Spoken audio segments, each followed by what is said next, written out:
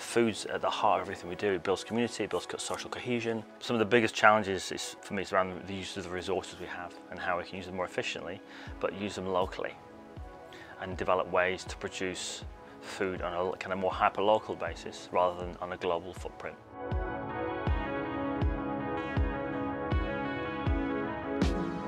My name's Ande Gregson. I'm the director and founder of Green Lab. Green Lab is an open innovation lab. We basically allow people to create innovative solutions to some of the biggest problems we're facing on this planet around food, waste and water. So we provide access to a co-working space, a maker space, a biolab, a grow space. And we also run education programs for kids.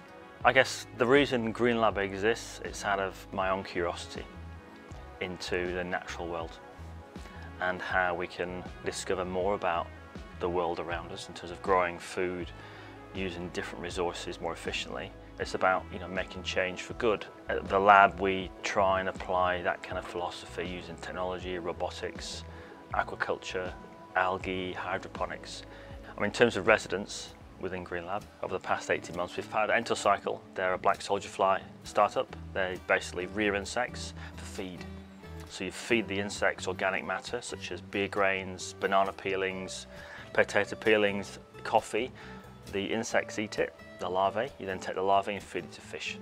So you're not feeding fish sardines or anchovies, which is not a sustainable model.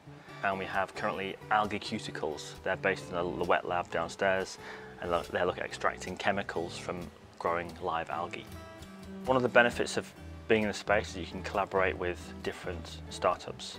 So we have some lighting engineers who help build lights for the black soldier fly project. The black soldier fly guys will give me feed to feed my fish to test the protein content of the insects they're producing.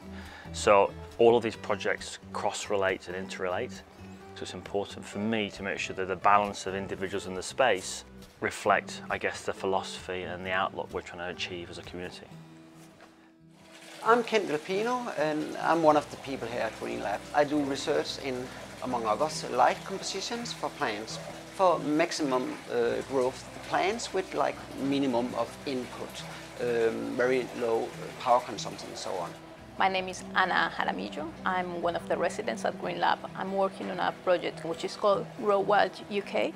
It's a community project on behalf of Green Lab and Kew Gardens. The idea of Grow Wild UK is to bring the community together around native species of wildflowers, plants and fungi through food. So we try to give them to try different things that we have prepared here.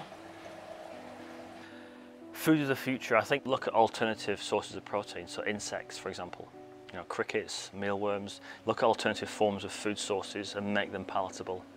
My view of agritech is it's a sustainable way of producing more food with fewer resources in a sustainable way using technology.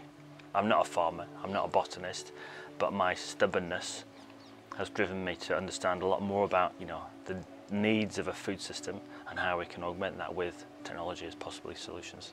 I'm kind of at the autumn time in my life. I want to make a change, and I think I want to leave a legacy for others to kind of pick up and carry that baton.